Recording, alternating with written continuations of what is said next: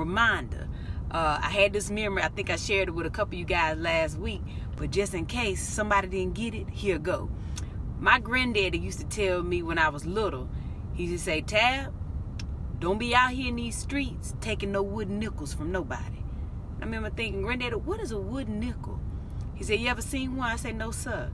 He said, and you won't, honey, because they ain't real. And you can't spend them because they ain't got no value. I said, oh, well, what that mean, though?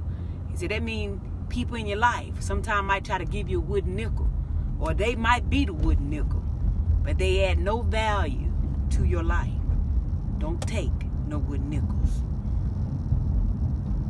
Honey, Granddaddy was on to something. He gave me that thing over 25 plus years ago. But that thing is still relevant today. So, take it on with you. Don't take no wooden nickels from nobody. All right? Love y'all. Bye.